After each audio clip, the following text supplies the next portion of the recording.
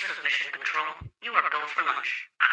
Spend some time away from your office bay to the Good Cafe. Open data, go open data.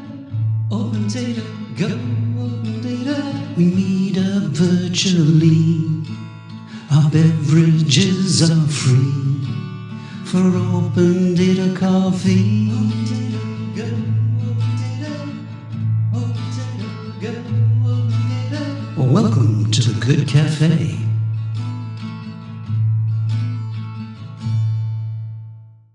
Indeed, welcome to the Good Cafe. On today's menu, we have a somewhat confusing brew, an odd flavored open data where you at. But we think you might like that. Hello, everyone. I'm Keith McDonald, your barista for the Good Cafe and also the Director of Communications for Go Open Data.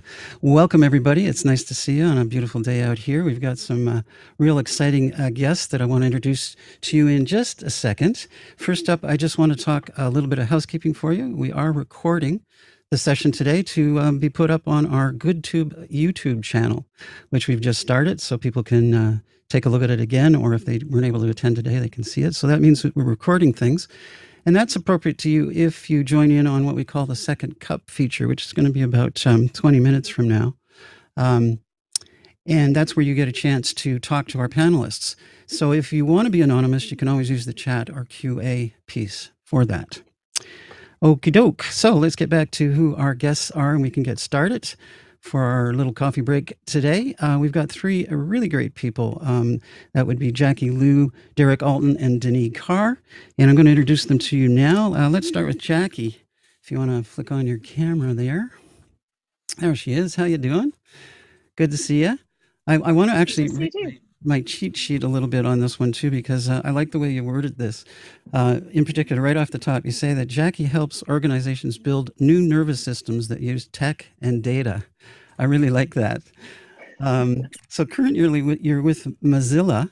Prior to that, you were with Sidewalk Labs, and actually back a little ways, you were in New York City in the Parks Department there, and you were beginning things in the open data arena for them. You were head of the data science team and the open data program as well, which I think is really significant. And you do have a project on the go as well that's dealing with, you're building a coalition to implement and improve DTPR, which is an open source communication standard for digital technology, which I think is also fantastic. And DTPR stands for? It started out standing for digital transparency in the public realm, but I think that's like the kind of like CC by 4.0, the original kind of contributor kind of title. But I think since we started working on it, we were just like, actually, this is way more about transparency. This is way more about just the public realm. This is also about just like having a kind of shared common language, and how we talk about data and technology is really about building trust. And so now I get to kind of just lean into and say, we're talking about trust in technology, and what does that look like? So we've shifted it to mean digital trust for places and routines, which is just like a fun move for us well, to think about that it actually worked. Yeah, no, it sounds great. And of course, we always talk about how open data can lead to more trust and so on. So we may get into that a bit. Next up is Derek Alton, who will have his camera come on for us. There he is. Hello, Derek. And Derek comes to us today from the UK. I'm trying to avoid going into a British accent because I like to do that. I wish I had an accent. I've been here for 6 months and I still can't do a British accent. I just get made fun of. Is that right? Well, I've been told I've got a pretty good Canadian accent, which is, I guess, yeah, apparently we have one, right? I remember in the States one time, I was in a shopping mall talking to somebody and he said, there, you said it. And I said, what? And he went, a boot. So there you go. So Derek, a reminder to say hi to the Queen if you see her for us too, because that would be nice. Well, I'm catching up with her in a couple hours, so I'll make sure I mention that you say hi. She'll appreciate that. Well, we're looking for volunteers and so on, so if she's interested, or anyone on her staff, we'll take them. So you're out there with a fellowship at the New Speak House, and that sounds like an interesting project, but your main job is still with the Government of Canada, is that right? Or are you on a sabbatical? No, I'm my day job is working with Innovation Science and Economic Development Canada. We're doing some fun stuff on verifiable credentials and really sort of building the digital trust infrastructure for the future of Canada. So super interesting, very nerdy. That's my day job. And then in the evenings, weekends, when I have spare time, I'm doing a research fellowship with Newspeak. I was looking at government as a platform, democracy as a platform, really the intersection of tech and society and government. So again, pretty heady stuff. I guess the other thing I should make sure I do a shout out. I'm also, in my other spare time, working as a president of the Canadian Open Data Society. So, it's quiet life here in the UK. No kidding. Well, we wanted to have you on actually because of that diversity of experience. And in terms of Canada and the open data push, you're really doing a lot to try to get herding cats, I guess is the way I describe it. And it's not easy, right? No, it's. I mean, herding cats puts it lightly. Herding cats, I don't know. There's got to be a better analogy, but it's very much herding cats. We'll work on it. And finally, we got Denis Carr. If Denis wants to come on. There he is. And Denis is the supervisor of the open data team in the city of Toronto. And I like to call Denis my brother from another mother because you took over for me in the city of Toronto when I left. And I took over from Trish Garner when she left. And the reason I bring all three of us up is that we were actually all involved at the very beginning of open data at its launch standpoint. Denis and myself were working with Trish on the same area. And you know how we always talk about off the desk work, right? That's kind of how it evolved out there. And it's really gone quite a long way, Denis, for sure, in terms of what you've been able to do with the city and improvements to the website in particular, I think are just awesome. And you were also with 311, and I guess your title around that time was user experience architect, right? And you did all kinds of different dabbling around, especially. And I can remember in the early days of 311 in particular, the discussions we had around things like Twitter and so on. So it's been an interesting and long road for Denis. He's also got a huge background outside of things. I know if you ever have a speeding ticket, I don't know if you remember this, Denis, but you had the best advice to give ever. Which is don't argue with the cop. Right? I was in a pirate costume, so maybe it did call for a different approach. Excellent. But yeah, honesty, sure. Excellent. But yeah, 2009. Wow, long way we've come since then. Yeah, for sure. So welcome, folks. And what I want to start things off with in our discussion, and I did give you a heads up on that, was this idea of rating the state of open data. 1 being horrible, 10 being fantastic. So I'd like all three of you to weigh in on this and give a ranking and just clarify if you're talking like the world or more locally, provincially, just so we have some sense of what you're talking about. Why don't we start off with Jackie to give us a ranking there? Okay, so I'm just going to say I'm going to talk about kind of open data in a general sense. I've been kind of disconnected from running an open data program for a little while. So I would give it like a 6, which is like not awesome, but not terrible either. And I give that rating because I think open data is like doing fine from a technical perspective. Like we figured out how to start publishing data, how to kind of work through internal mechanisms to actually kind of make data available. But I don't think it's really kind of reached the kind of like culture change impact that was really kind of hoped for in the movement, at least back in the early days. I think it's definitely useful. It serves a ton of internal government purposes. But I think if you think it's like the gateway for civic and private solutions, I think it takes or civic/private like partnership solutions, it takes way more than just a release data set to actually make it happen. And I think there's kind of 2 issues. One, in my experience in New York City, the barrier was civics. Like people couldn't wrangle with the data because they didn't actually understand how their government worked. And then administrative data is also just like really nasty and ugly. Like there's a lot of like arcane government process that's kind of like baked into how that data set is created. And I don't think the translation work to merely make that visible it's not easy. Like I used to have to literally like send people out and be like, go watch this data set be generated so that you can understand how to leverage it. And I don't know how you scale that.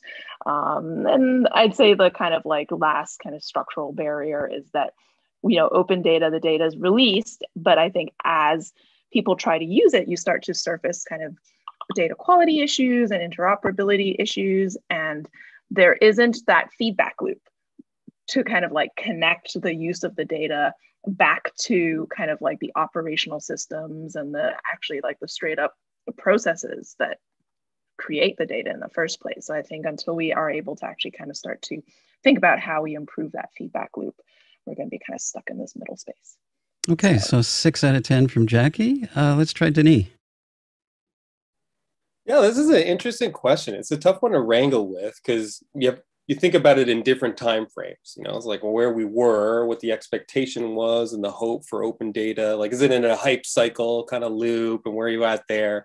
Versus also to be like, well, there are some surprises around what has happened in the last few years, and that really helps push a number forward. So I'm going to go with 7 and kind of give some context a little bit, like Jackie was saying. It's like, yeah, initially, first getting involved, in the initial generations of the program, it was this kind of utopian vision of it is capable to release all of the information from every city system and publish it online, and that can be done in a sustainable process. And it's well, the hard reality of that is that's quite challenging. It's also difficult to prioritize and understand what's going to have the greatest impact, and how to then not only once it's released but activate data in the wild. Jackie's point about the civics piece is probably one of those bigger lessons learned as we, take a look at where open data is right now, because it's twofold. One, I would think there's kind of 2 surprises. There's twofold and there's 2 surprises. Well, the 2 surprises that I think for me that get a number to about 7 is one is the advancements towards shared infrastructure between regions, between interjurisdictional and international, that advanced faster than I thought it would. So that really pulls up the number. So to say that City of Toronto, provincial government, and the federal government, as well as 100 other groups, are using CCAN as a shared platform, and then we can collaborate and federate to each other, that just opens huge worlds of possibility. And to see that advance at its speed has been quite exciting. The other part is, the original models, I think, around open data, primarily, I think, that were showcased, were all about app creation. So we release a data set and you can enhance, public service delivery or awareness through creation of, transportation apps or those types of things. And those are still popular and very, very important. But along the civics piece, like Jackie was saying, is one, we've recognized, that we need a strong understanding of how government works. But we've also seen there's a ton of activity now in that space.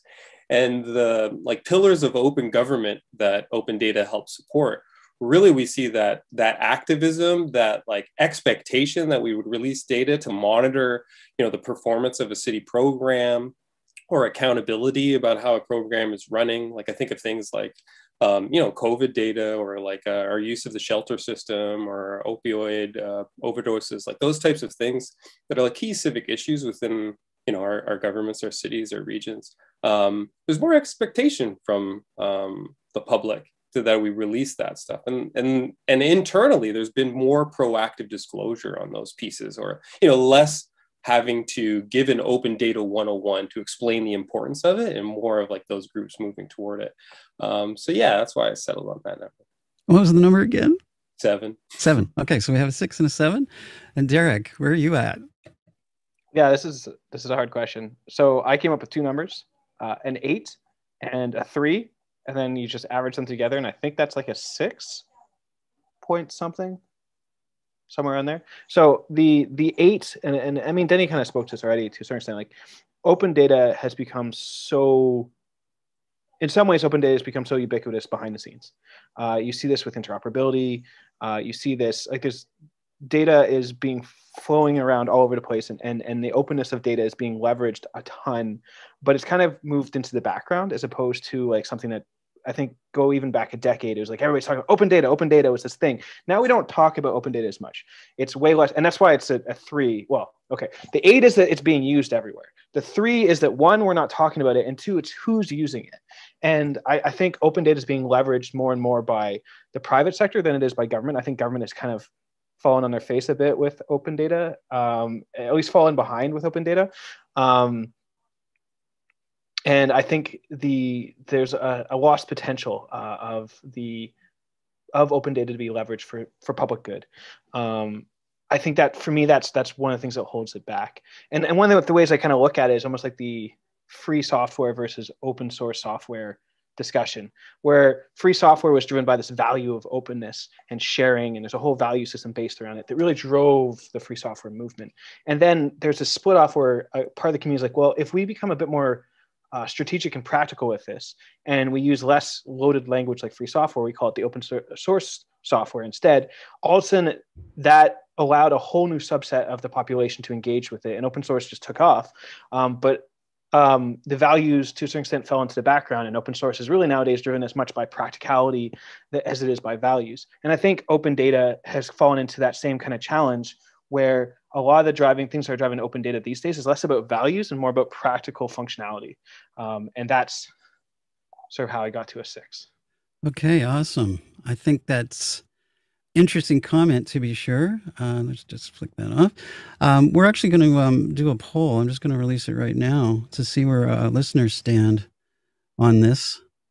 They can do the same thing from a scale of 1 to 10. And while you're doing that, I'm going to follow up a question to you all, which is, if you were king or queen of the world, what would be the first thing you'd do as it relates to open data? I'm sure you'd have other things that you would do around other things, but with open data, what would you do as king or queen?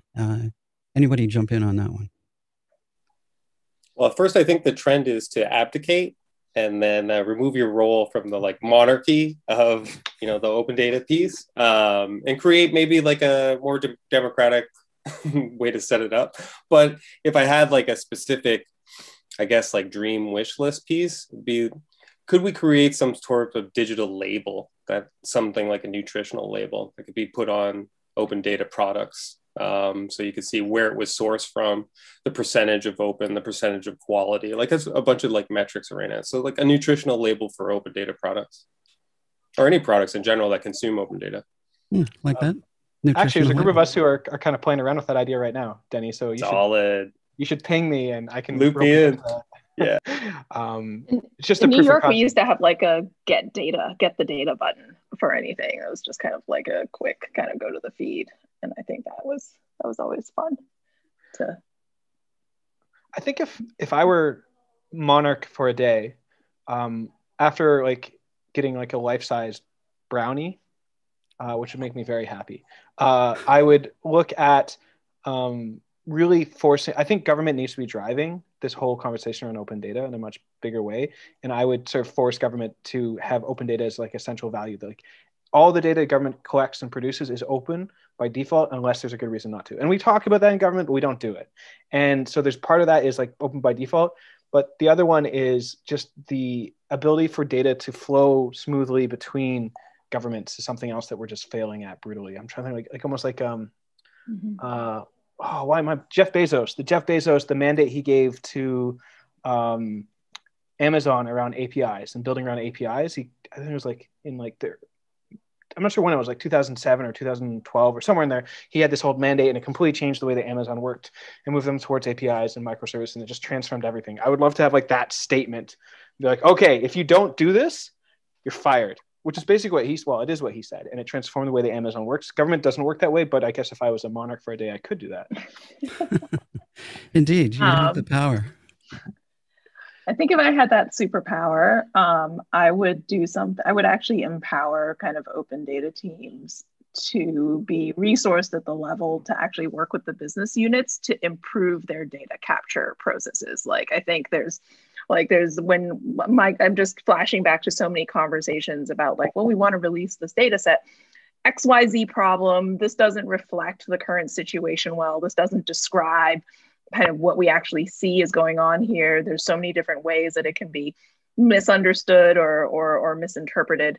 And, that can be partly addressed, but I think the number of times that we were able to, as an open data team, just help people get that spreadsheet into SharePoint, not the most awesome set of tools, admittedly, but to actually help them improve the structure of their data and their underlying data capture processes, and to see that improvement cycle. I think that would be what I'd love to do, is just be able to look at the data usability, the data kind of availability perspective, and just be okay, how do we actually help this business team do the best job possible in having the right data to describe what they're working on and to measure what they're working on? And that gets you straight into IT modernization issues, right? Which is like just the decades of technical debt that we actually have in government when it comes to information technology. So it's an interesting term too, technical debt, and the idea of legacy systems and so on.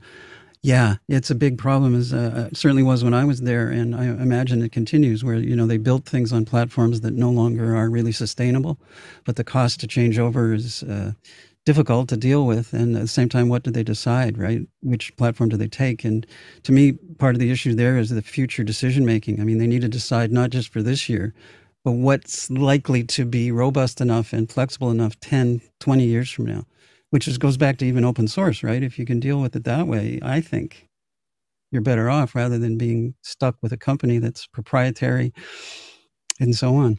I like Jackie's point too about like embedded team members. Like we see with the move towards, digital modernization, a real pickup overall, like in the last 10 years of like the value of UX or service design within like government system programs, whatever it is, transformation, and the real adoption of like that as being a critical component around the design of a new program. Imagine like service design or a UX equivalent, but an open data person seen as the same level of value on those teams. And not just open data, but maybe a data specific person. That would be interesting. What I'm going to do, I think, is we'll end the poll and we'll quickly cover off what the answers were, and then we'll move into our second cut. We'll see if we can get involved. We've already got some questions coming through, but we had, I'll share the results with everybody. What do we got here? Looks like number 6, where I guess it was Derek and Jackie landed, right? Because Denis was a 7. We're saying about 6, that's 46%, and followed by a little bit of a tie between 7 and 4. 2 people voted for the 4, and 2 people voted for 7, and 1 at 3. So that's playing around. Meaning we didn't sort of get to the 8s, 9s, or 10s, and I don't think that's a surprise, is it? To anyone? Yeah, so we agree we've got a ways to go, I think.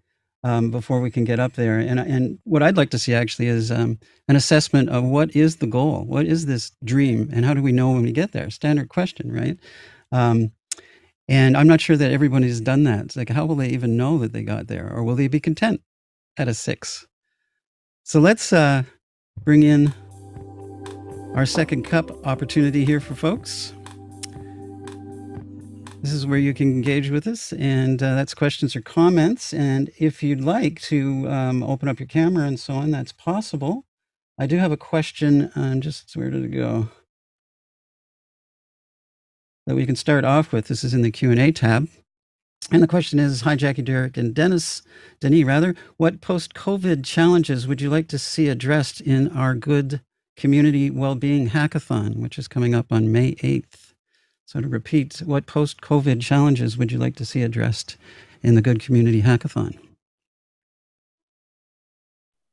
So post-COVID, do you mean like once the lockdown pieces are over and we can meet up together, or like post-COVID utilization of COVID data? That's a good question. And it was Jonathan Brown who submitted that. So much for anonymity. So Jonathan, you may want to clarify. I'm going to assume it's going forward that we're getting out of this thing.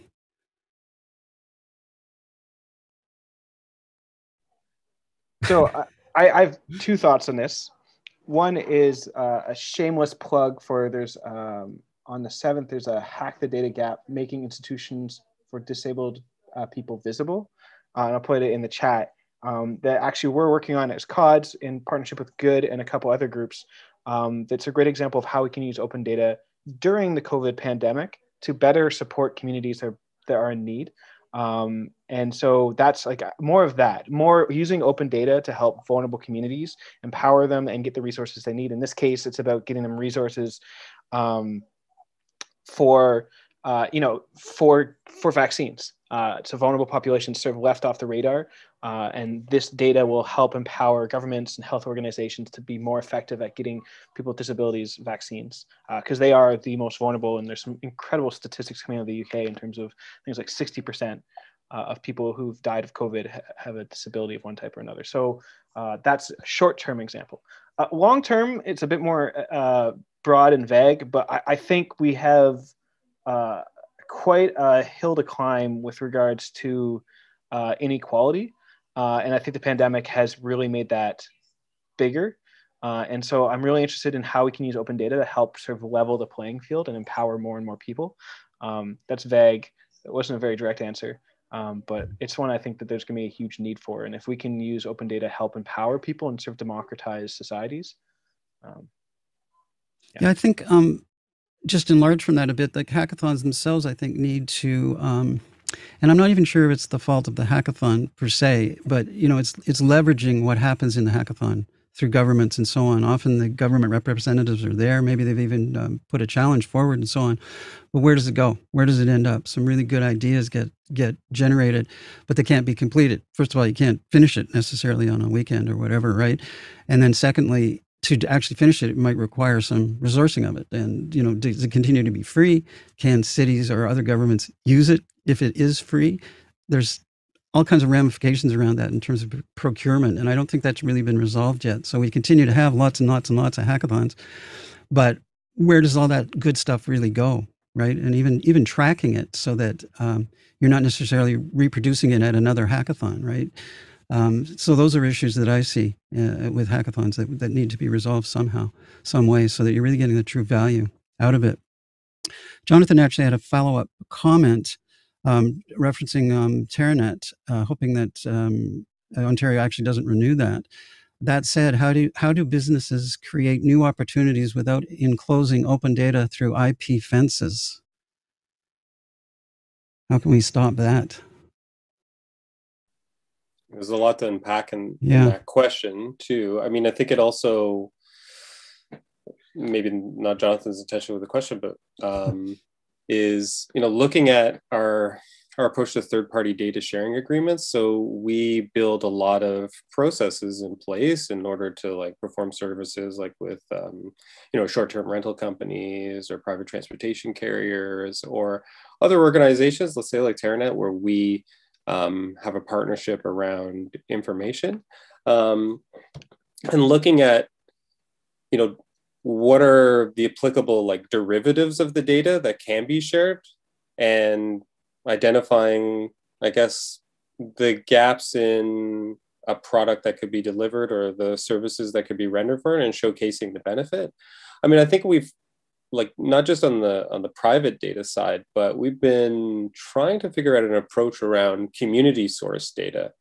So for instance, the city will release information around its tree canopy or the inventory of trees that exist in the city. But I've met with residents groups that hey, no, you know what? Our neighborhood association has been monitoring the trees in our neighborhood, and look at the level of detail of the data that we have. Can you put that on your open data portal as an amendment to the data set? And I was like, wow, that's a great idea. I mean, Jackie probably has a lot to talk about on something like that. But yeah, those ideas of community source or other than production of this of the city data sets, and how do we approach those? I know, Jackie, you have to end your break at this point pretty soon, 12:45, I think. So I want to just give you a chance to have a few last words before you have to sign off. Yeah, I mean, I think let's talk about trees. But I think it's actually really interesting, because I think the tree data in particular around the world, actually, I led a big project in New York City about it, but I think it really shows that it's really around the data collaboration surfaces around the issue. What is the issue that community groups care about? What is the change that they're trying to see? What is the kind of government management objective around this sort of resource? And I think the potential of data collaboration is really just kind of for these two sides to start talking to each other, right? In a consistent, structured way, and sharing information back and forth. In New York City, we ultimately solved this eventually by just making sure that there was actually it came down to a data model question, right? What's the unique identifier that links the community data set with the public, with the kind of publicly maintained data set? What are the ways that becomes available and surfaceable?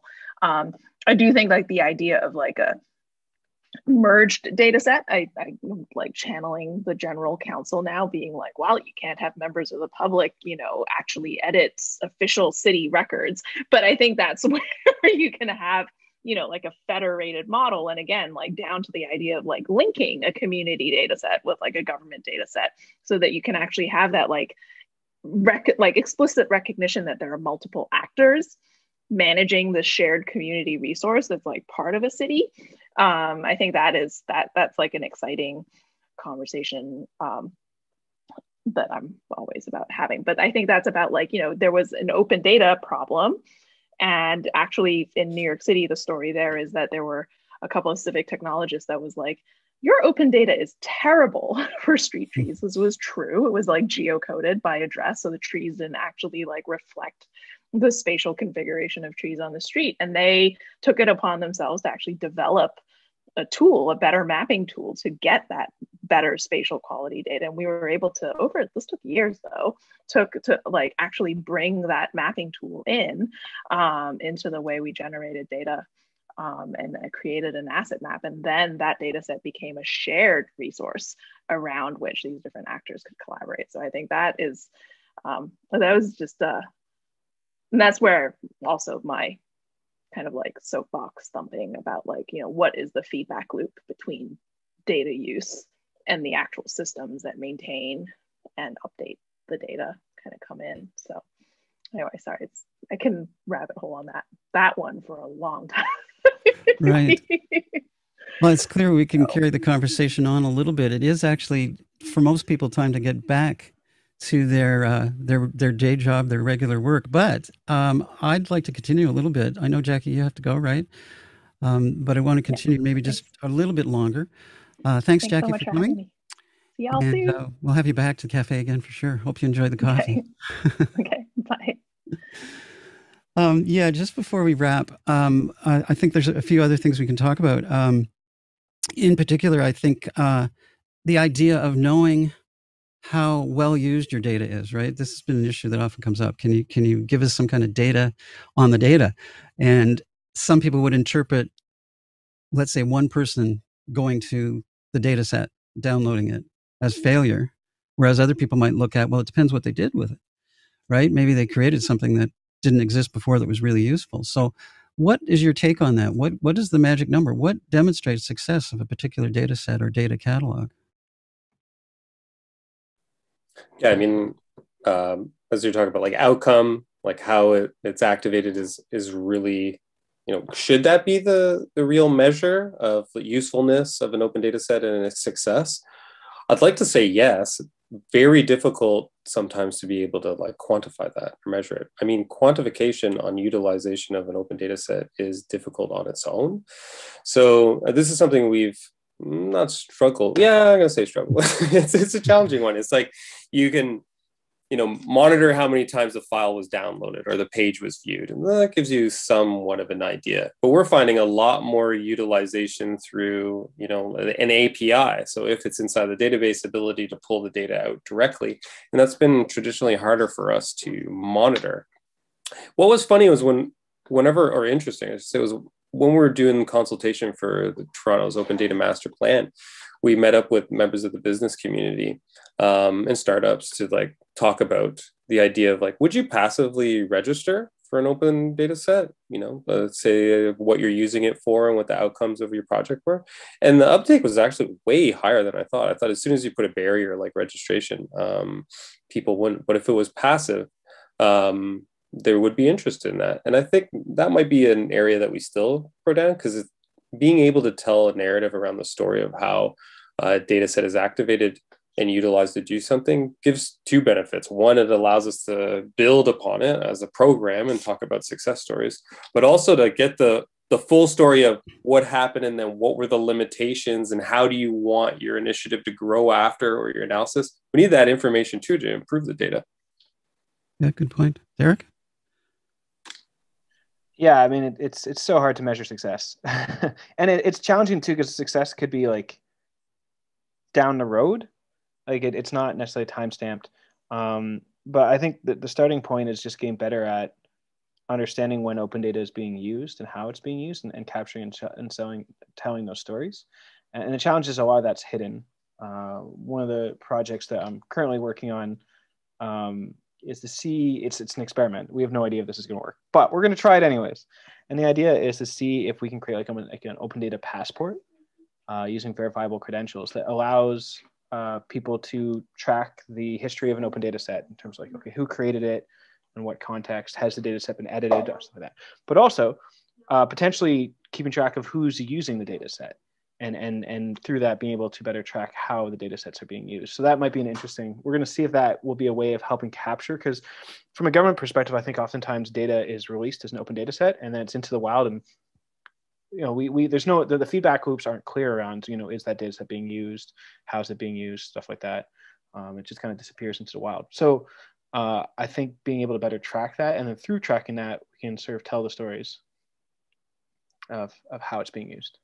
I think it's interesting too, even in terms of web and web pages, right? Someone creates a website and, the expectation is you build it, they're going to come, right? They're going to flock there. And often it's, one or two people, and it's usually yourself and somebody else, right? Who has gone there. So it takes time often to grow an awareness even that the data set exists.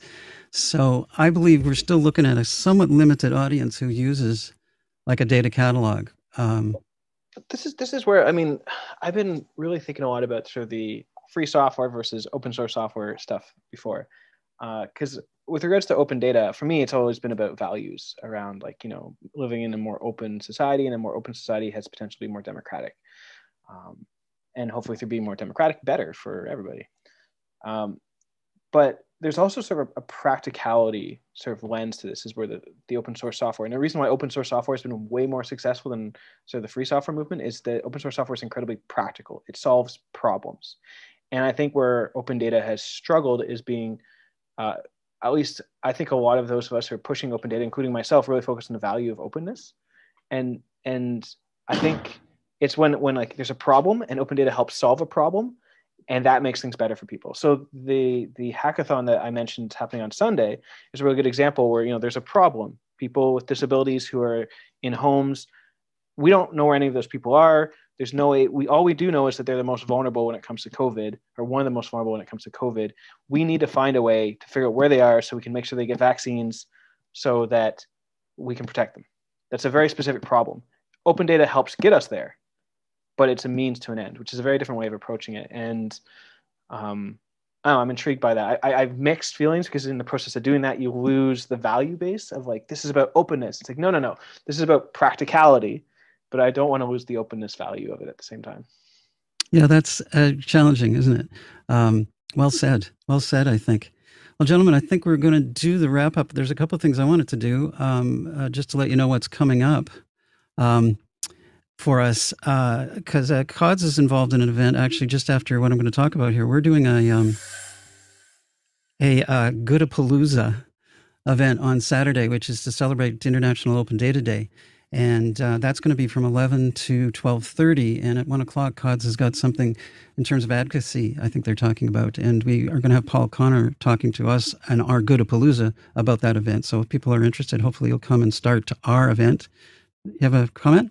Well, I can speak a wee tiny bit to that, sure. Go ahead. To give some context. So one of the things that we're looking at for Canadian Open Data Society is that there's been a lot of interest in creating an advocacy committee for open data in Canada. And the idea of the advocacy committee, well, in many ways, that's the whole point of like the get together, is to figure out what do we want this advocacy committee to do. And so if you have thoughts on, how could we advocate for more open data in Canada? What does that look like? How do we want to do that? The advocacy committee is a very practical, like working group level space where you can come and help sort of direct the Canadian Open Data Society in terms of what our advocacy committee should do, and become a part of it and help drive that work to advocate for open data in Canada. So that's what that's about. Great. A good practical example too of something to do on an open data day, right? It's mission forward and so on. So information about that is on the website, Canadian Open Data Society. I believe so. Yeah, okay. You can check. I'll carry on and you can come in and confirm that. What we're planning to do actually is premiere Good Radio. We've got a playlist already that 2 songs relate specifically to open data. There really isn't a lot of open data songs per se out there, but the playlist kind of dovetails with what open data is used for. So that's going to be kind of interesting. We'll bring up at least mentions of those songs. I'm a little concerned about the copyright factor if we bring on, a band that's well known, shall we say. So at least we'll reference them. We're going to be playing videos from the GoodTube channel. And we'll also be talking to some guests again who will come in and talk about some of their projects that they're doing. And it really is a chance to more or less have a little bit of a party around it, as opposed to doing a hackathon or being involved in something like the advocacy meeting. So we're not looking to come out with anything but happiness, I think, saying, that Open Data Day is a good thing, and let's have a bit of a party around it. So that's kind of cool. Do you have any last words, Derek? I see you raising your hand, Well, so go ahead. I mean, I can just, I put a link in the chat, but it says details coming soon. So probably a better way to do with this is just email me. So here's my email chat. Okay.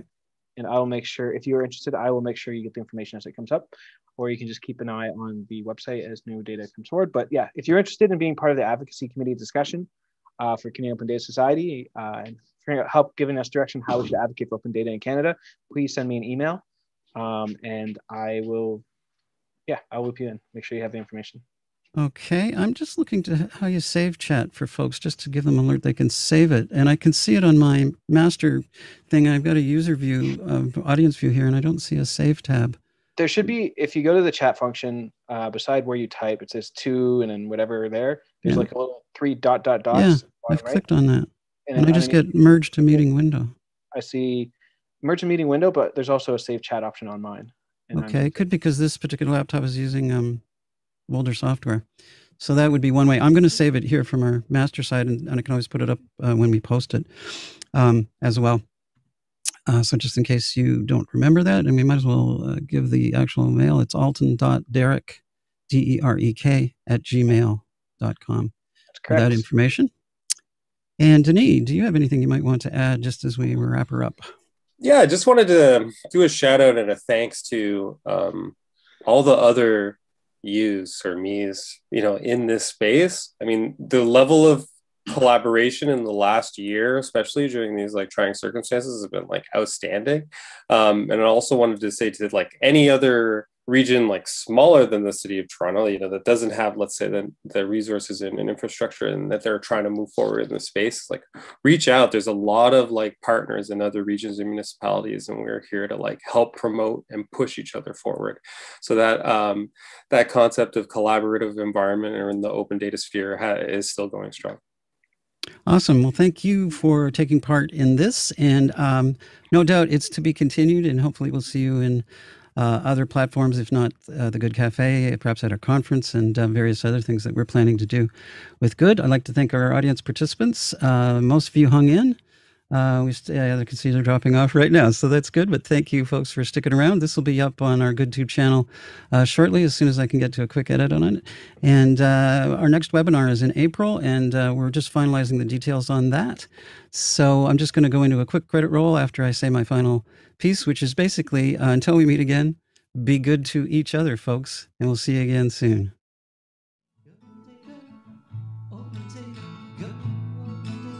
We meet up virtually, our beverages are free for open data coffee.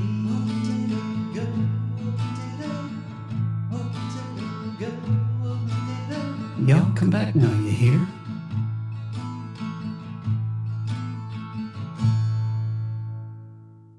That's a wrap. So long, everybody.